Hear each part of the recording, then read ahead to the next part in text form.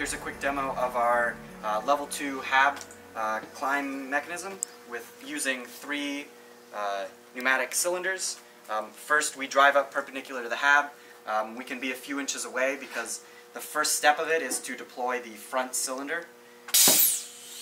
That raises up the front of the chassis over the 6-inch lip, and we can drive forward sliding on that plastic mushroom skid and drive up until the drivetrain is actually supporting the robot.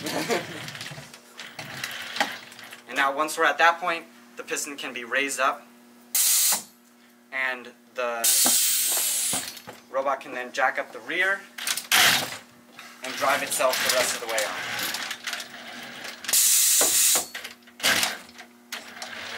Now on level 2 of the hab.